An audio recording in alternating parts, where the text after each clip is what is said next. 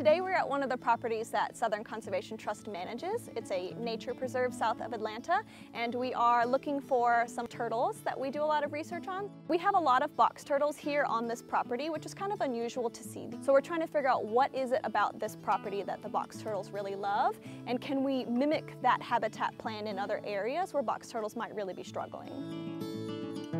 Box turtles are in the middle of their nesting season right now, so we're looking for males that might be roving around and looking for their females. We're checking cages for nests that we have already protected, and we are looking for any kind of new nests that the females might have been digging.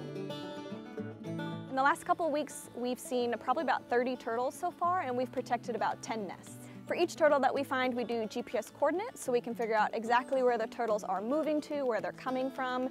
We check the individual identification on each turtle, and then we collect morphometrics, so length, width, height, weight. We have a lot of these turtles that we've got data on for 10 plus years, so we can see how much they're growing, how much they're moving, and it's been really cool just to see how much they change over time. Based on previous data, it's been a very successful season. We've had twice as many hatchlings that have been released as last year, so it's been really exciting for all of us.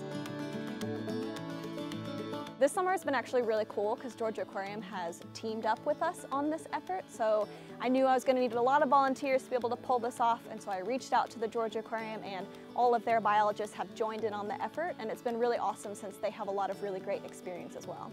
The benefit of collaborating with all sorts of different organizations is being able to share a big wealth of knowledge. It's really special for us aquarists to be able to get out and participate in opportunities like this. It really helps us to feel connected to the outside world and to real research going on other species that we know and love.